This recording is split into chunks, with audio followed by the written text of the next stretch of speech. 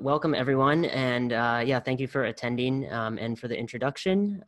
As mentioned, my name is Elliot Swartz. I'm a senior scientist at the Good Food Institute, and I've been here for the last 2 years or so, really trying to deeply understand the science and technology areas that will allow these cellular agricultural products to be commercialized and to thrive.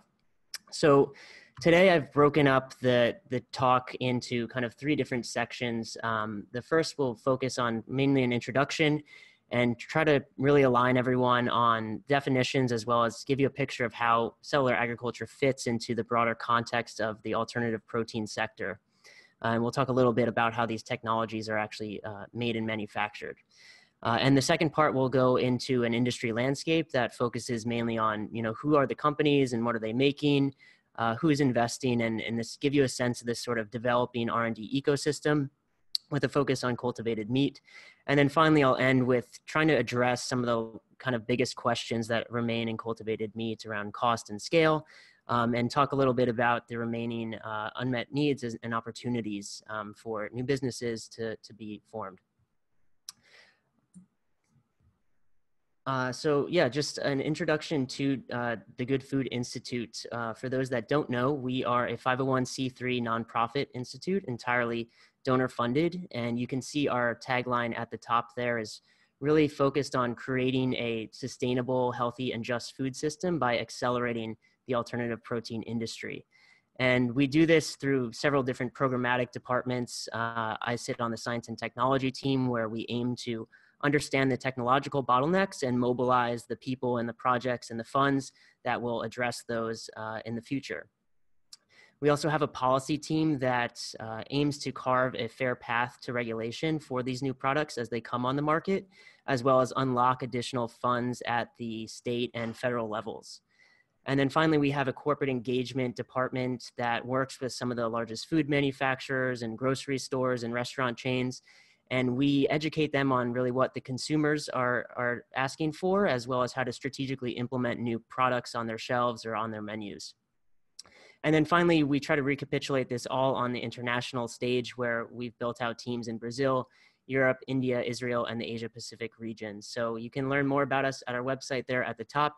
And I'd encourage you to view us as a resource in understanding more deeply about the alternative protein sector.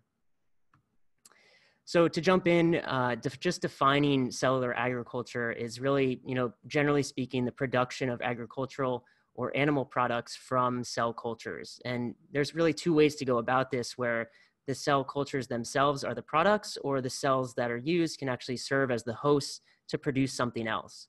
And for this form, we generally refer to it as acellular agriculture, which involves the fermentation of different forms of microorganisms like bacteria or yeast or fungi to produce another product that's used.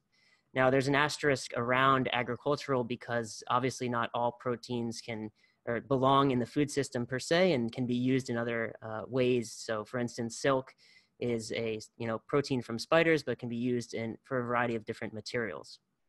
But the bulk of the research is really focused on proteins, compounds, or fats that can basically supplement different animal products that exist in the food industry currently. We can also think of more complex secretions like milk as being acellular products, as well, as these not only contain proteins, but things like oligosaccharides and micronutrients. And so when we think about, the alternative protein system more broadly, we can kind of categorize these into plant-based proteins, fermentation, and animal cell culture. And we can separate these on the basis of production, cost, and infrastructure requirements. And cellular agriculture really spans the domains of fermentation and animal cell culture. And so I'll just spend the next few slides talking more deeply about this acellular agriculture or fermentation-based process. So as mentioned, you can start from a variety of different starting materials: bacteria, algae, sometimes even plant cells, I think, fall into this category now. But essentially, you will ferment these cells in a bioreactor in the presence of a certain feedstock that allows those cells to grow and thrive. And the downstream product is really either the isolation and purification of all of the proteins that those cells create to produce a sort of powdered biomass or whole cell biomass. Alternatively, you can use those cells as a host to express a certain protein of interest that can be either secreted or produced in such large amounts that it can be isolated and purified for its downstream purpose. And so a lot of work that goes on in these companies that work in this sector are working upstream on the sort of optimization of the different strains that are used as the starting material and optimizing, let's say, the amount of protein that they produce or how fast they grow, as well as the sort of downstream purification processes that are needed and that are unique to different proteins and different substrates. So fermentation is really central to the future of alternative proteins because not only can it serve as a production platform for standalone proteins, but it also serves as a sort of enabling platform for plant-based meat and animal cell culture or cultivated meat.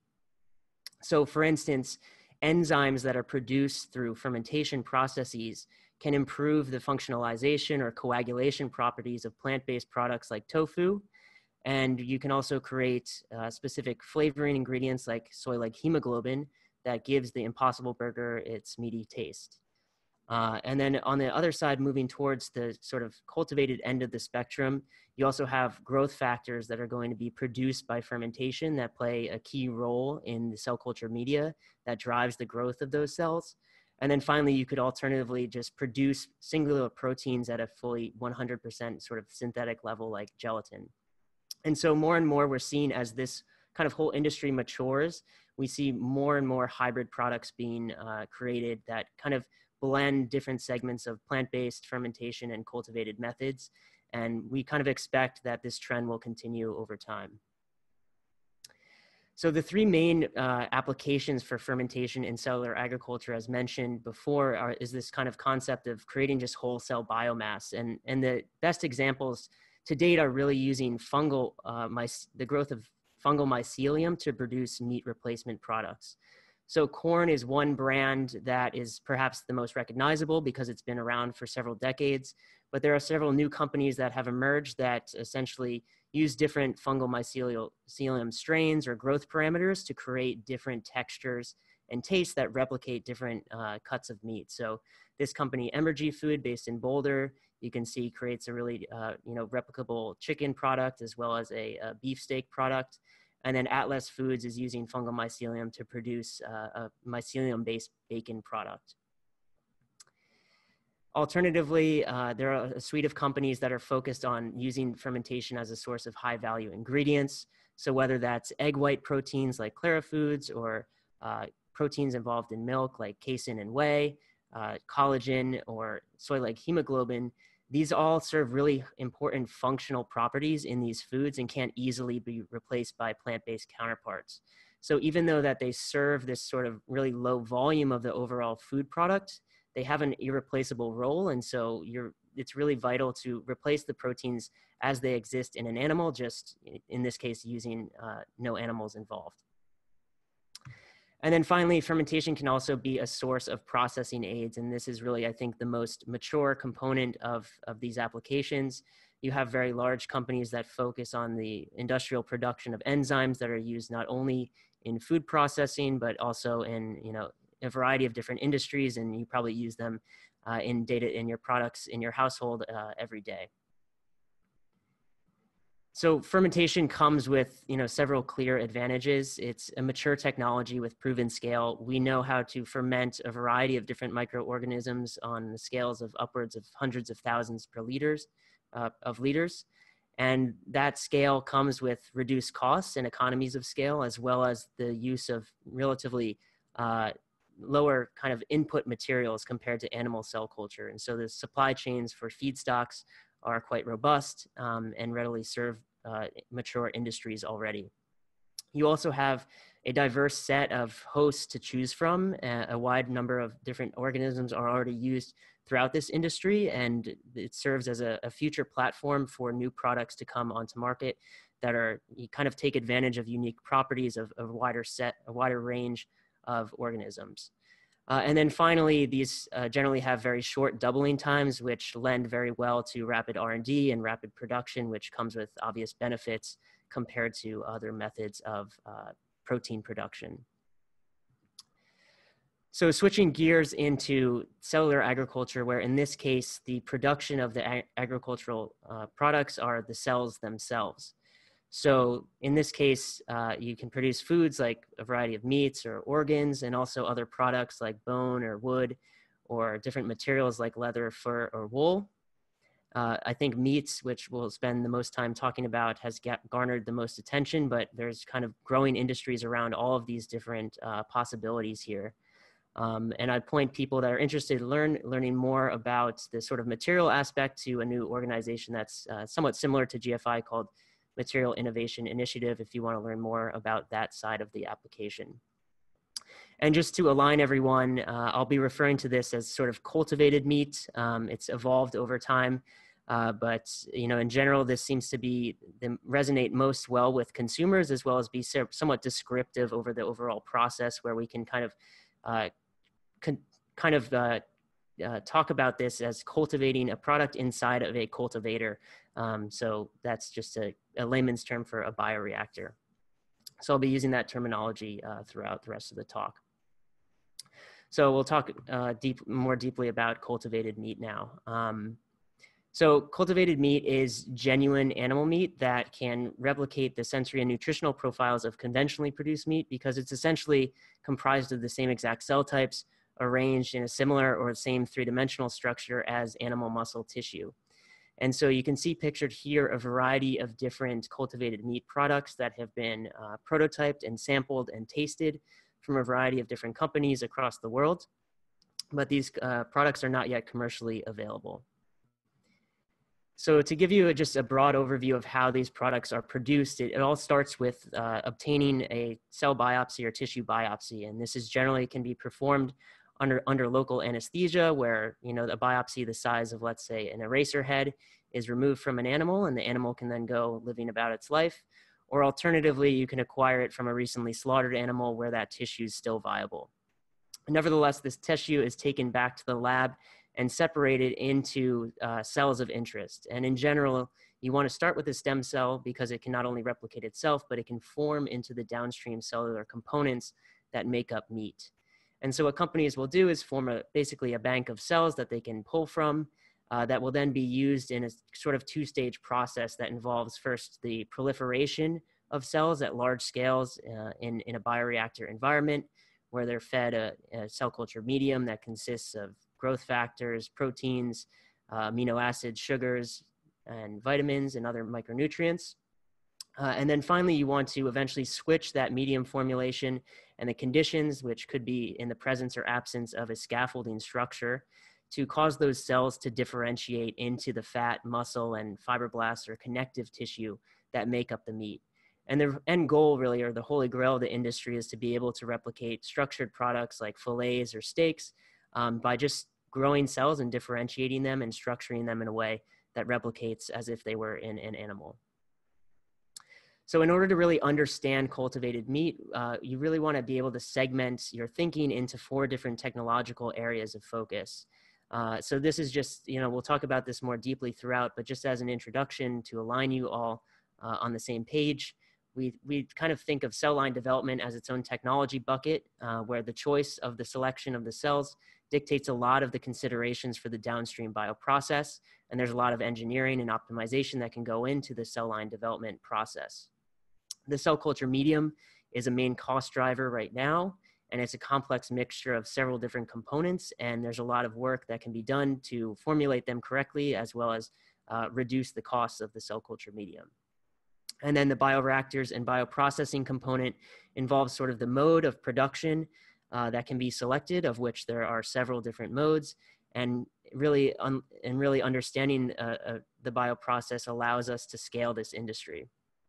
And then finally, the scaffold biomaterials, as well as the methods to construct those scaffoldings, those scaffold structures, is another big component that really allows us to produce meat products that have some structure to them, that are not just an endless amount of chicken nuggets or sausages that become commercialized, but are more high value products. So we can also think about these sorts of technology areas as independent parts of a larger value chain. And we can kind of think about these as technology specific, as a technology-specific value chain and a technology-agnostic value chain. And so the industry right now is really highly vertically integrated across all of these different aspects, these different technology areas along the value chain.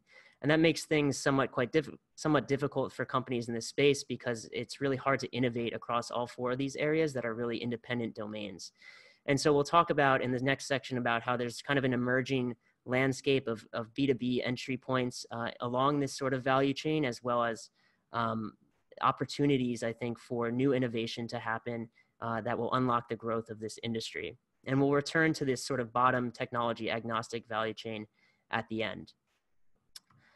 I also wanted to just, for illustrative purposes, it's nice to map on the sort of technology specific components across the alternative protein spectrum, where you can see the sorts of analogous roles of technology in the selection of crops and optimization of crops, of host strain development and engineering, and of cell line development across these domains. That's all really talking about the same thing. Similarly, you have the cell culture media and the feedstock that's involved in the fermentation processes that involves a lot of the same raw material inputs that will be used throughout these industries. And then finally, the bioprocess design is somewhat similar and analogous across cultivated meat and fermentation as well. So just another way to think about this is segmenting it, the value chain in three different buckets, thinking about the upstream aspects, the manufacturing aspects, and the distribution aspects.